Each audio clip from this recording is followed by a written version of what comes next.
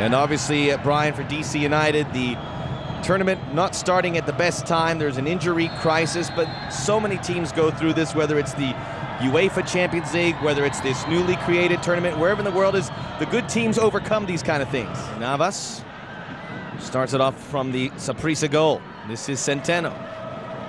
Thought about getting it to Borges, instead goes straight up for Arrieta. And a great opening chance. The ball gets back out to Alpizar. At that left back spot, made it his own.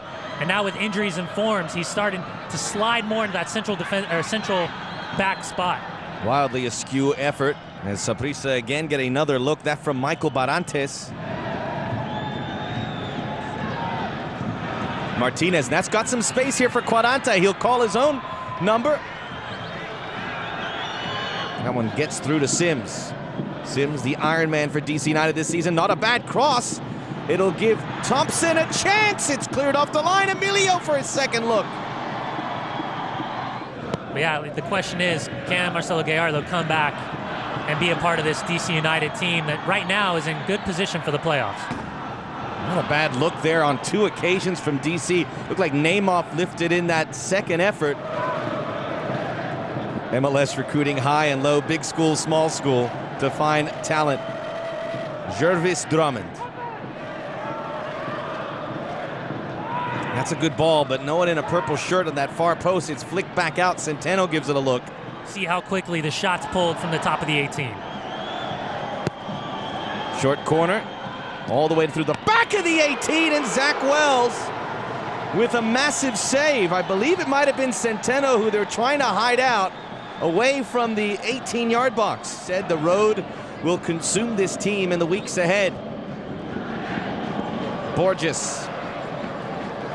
Neymar positioned well, but it is Alpizar who wins it. The ball back into Alpizar. He gets caught in the spokes. Finally blocked by McTavish.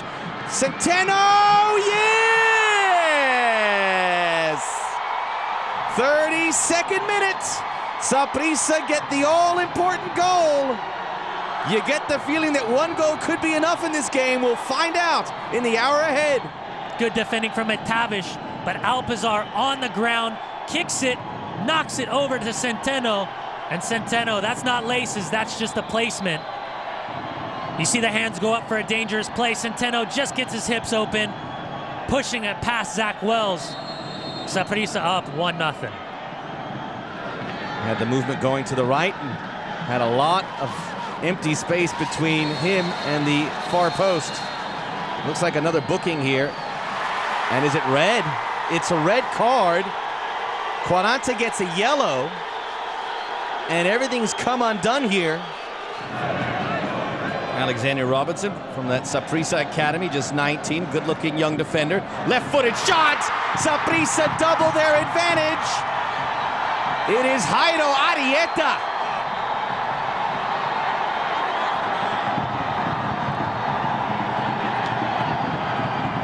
Delight for the traveling supporters.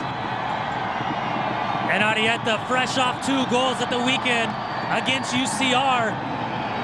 Just an unbelievable finish. 25 yards out. But when they get in that offensive third, someone's going to have to take control of this match, create something just a little bit special. And if it's anything, it's this man, Santino Quaranta, and it's going to be Fred, the second half substitute.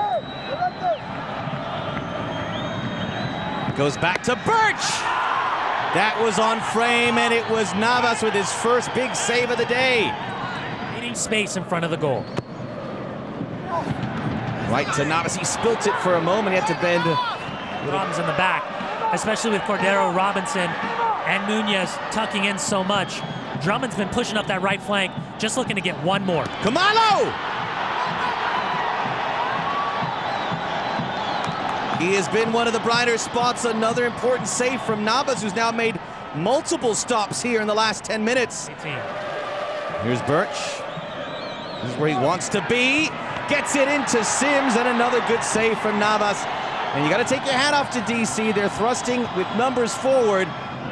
Maybe just for pride at this late stage. Birch! Again, Navas kind of went to him, but Birch hit it very well. Start that I think a lot of people foresaw with this DC United team with just a horrific run of injuries and issues leading into the game.